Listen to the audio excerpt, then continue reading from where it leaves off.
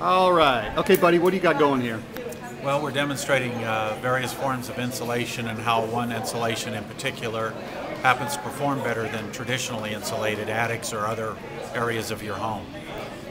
We've got an air seal display here, which we've got an R30 of cellulose insulation.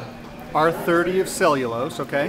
This is an R13 of Icynene spray foam insulation. R13 of Icynene spray foam. And then the last is an R30 of fiberglass batt insulation. Okay, R30 of fiberglass batt insulation then. Correct. And we're showing that R value is important, but so is air sealing. And if you saw that the ping pong balls in the traditionally insulated attics, how your hot air is escaping, and in the Icynene insulated, where it is not only insulated but air sealed, you have no air escaping. So okay. Obviously you should be using a lot less energy to heat and cool your home if you not only insulate, but you air seal as well. That's extremely important. And the Icynene product does both? Correct. Foam insulation in general does both.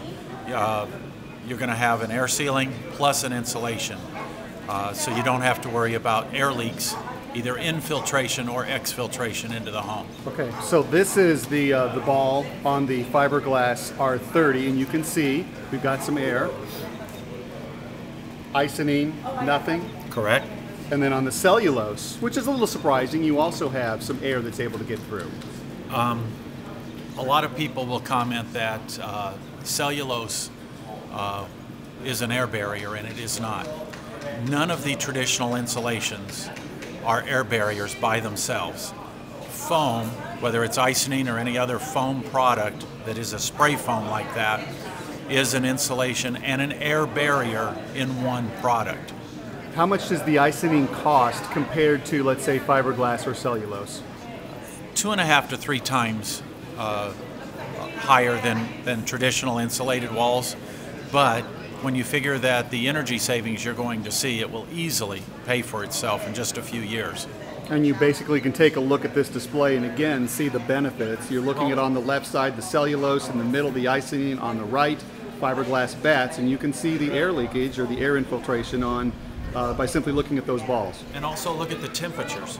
At the very bottom down here is where our heat source is. Basically your living room. This would be like your living room and your ceiling. And then if you look at the temperature down there and the temperature gauges on each one of these, how much cooler the Icynene is compared to the other two traditionally insulated, showing that you're not losing the heat.